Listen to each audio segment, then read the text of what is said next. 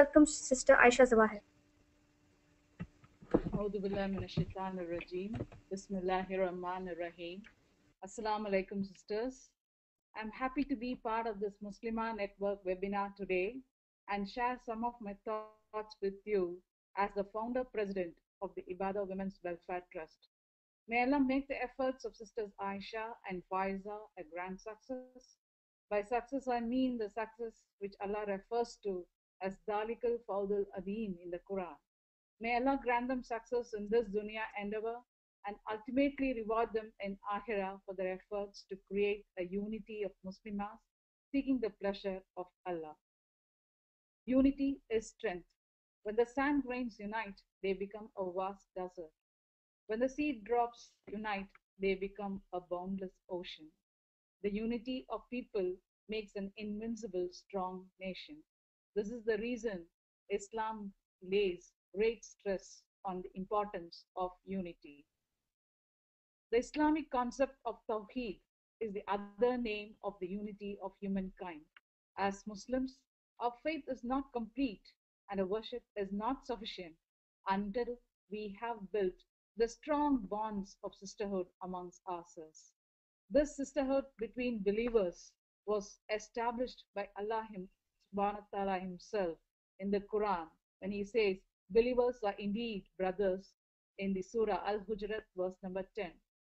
Allah subhanahu wa ta'ala also says in the Quran, the believers, both men and women, are awliya, that is, helpers, supporters, allies to each other in Surah Tawbah verse number 71.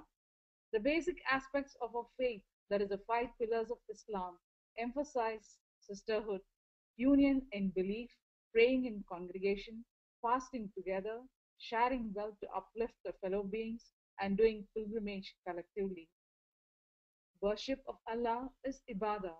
Allah says in the Quran that our living and dying should be for the sake of Allah.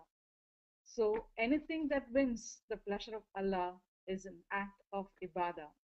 Sisters, as Muslims and as movements, we should try to help one another at all times, drawing one another to the straight and moderate path that Allah calls us to walk. So let's welcome this Ibadah of Muslimah network, which is working to unite the Muslimas globally, mashallah.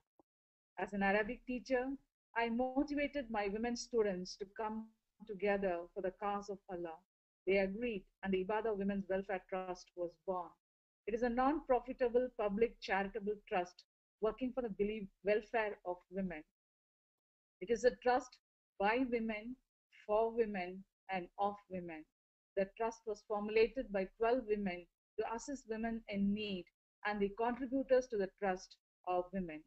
Alhamdulillah, the women who came together only to gain closeness to Allah by sharing their wealth, time, and energy for the cause of Allah.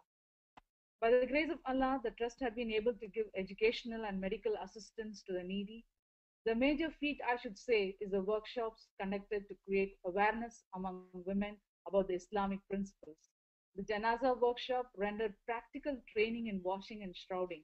The workshop and married life made women realize their rights, duties, as well as show them the way to win rewards in the Akhirah through their married life in this dunya. The point to note here is the workshop was conducted totally by the Ibadah Trust executive members and no outside speakers. The women who were first-time speakers came forward to research Quran and Sunnah, collect materials, organize, practice, and deliver. MashaAllah, the participants were moved by the words of Allah and the diligence of Ibadah sisters. Ibadah sisters also lend a hand wherever it is necessary in the last rites of women. Ibadah Women's Welfare Trust comes out with a quarterly magazine solely to spread the knowledge of Islam. This is also a united effort of the Ibadah sisters.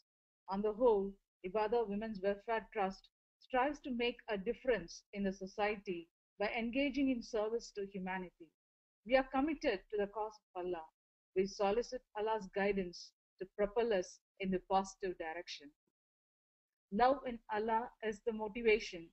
Faith in Almighty is the conviction. Effort possible is our hearty intention. Consequence is Ar-Rahman's decision. You can contact us for any information on the trust or for the contributions and suggestions. You can also visit the website for further details.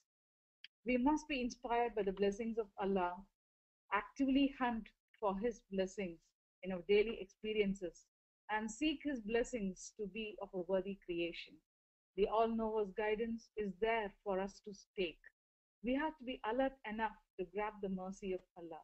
May Allah open the hearts and minds of all Muslims so that we realize our responsibilities and strive to live up to those responsibilities in our lives.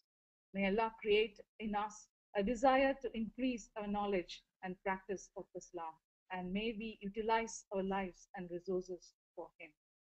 May the Muslimah network serve as an instrument in bringing a unity in global arena and unite us in the ibadah to Allah. Ameen. Alhamdulillah.